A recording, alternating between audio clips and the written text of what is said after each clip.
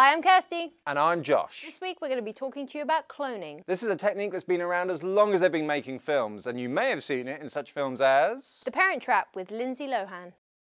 Double Impact with Jean-Claude Van Damme. Don't even think about it. Or, a favourite of mine, Star Trek: The Undiscovered Country with Bill Shatner. I can't believe I kissed you. Must have been your lifelong ambition.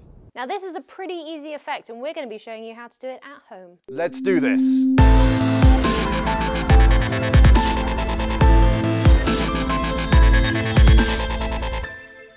So what is a clone shot?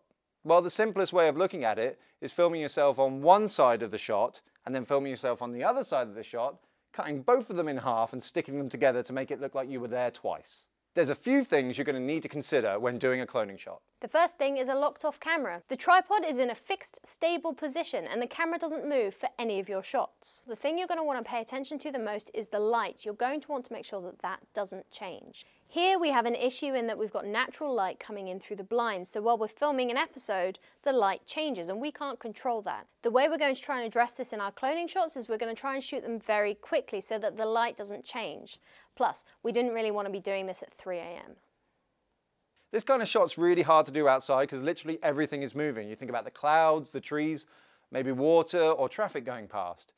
Molding two shots together, which is what cloning is, where the backgrounds are going to be subtly different or very different, just isn't going to work. So if you're shooting outside, make sure nothing is moving. As you just saw, the thing you're going to need to watch out for here is overlap. You don't want any overlap of shadows or physical interaction like an arm over an arm, because that's going to make it really difficult in post. You've got to look at the details. If you've got two people sitting next to each other on the sofa, well, maybe actually the scene down the middle is going to be quite awkward because the cushions might rest slightly differently. So watch out for that kind of thing. So if you're interacting verbally, you're going to need to have somebody standing in saying your lines so that you have someone to naturally react to. If you don't have a stand-in, what's best is to actually record your first clone clip and then maybe play it back on a laptop so you can hear what you're saying and then react to it naturally. Like I said before, you're going to need to watch out for shadows. So when you're setting up your lighting, you want to make sure that the shadows aren't intersecting, just in case you gesticulate wildly while you're talking, like Josh does.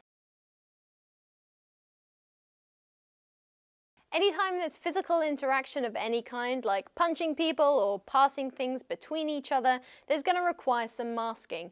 The slower the movement is, the more likely the audience are going to be able to notice that there's something wrong. So watch out for that. Therefore, the quicker the action and the more fluid the motion, the more you're going to disguise in your cloning shot. If it's a punch, which is just 2 or 3 frames of you interacting, then it's going to be much easier for you to work on those to a really high level and make it look perfect. If it's 200 or 300 frames, well, nobody likes rotoscoping. So here's how you create a clone shot inside HitFilm. First we're going to import some footage. This footage has both sides of the clone shot, so the right hand side of me happy and the left hand side of me sad. Next I'm going to click on that footage and select Make Composite Shot. This is automatically going to fill in all the awkward details for me, so I can just name the shot what I want, like clone shot, and I'm good to go. Now I'm going to delete this shot and actually add in my separate layers. So firstly I'm going to select the happy clone, which is the one on the right, set my in and out points, and then just drag it on. That's my first layer.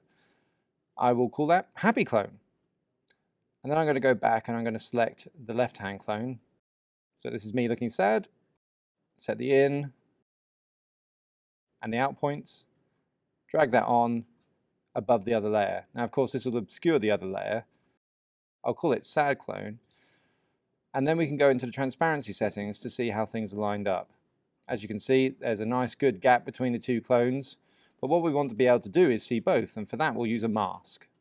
So if I mask around this clone, it will get rid of everything on the layer that isn't under the mask.